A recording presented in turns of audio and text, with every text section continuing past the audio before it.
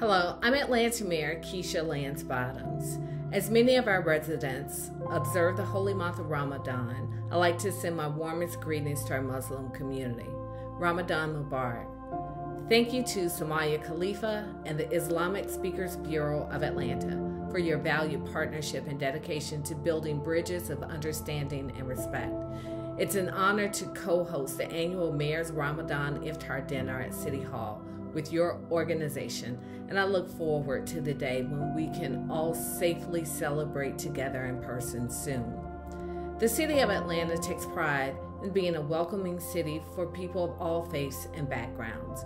We believe that our diversity is our strongest asset, and we are honored to join you during this blessed celebration.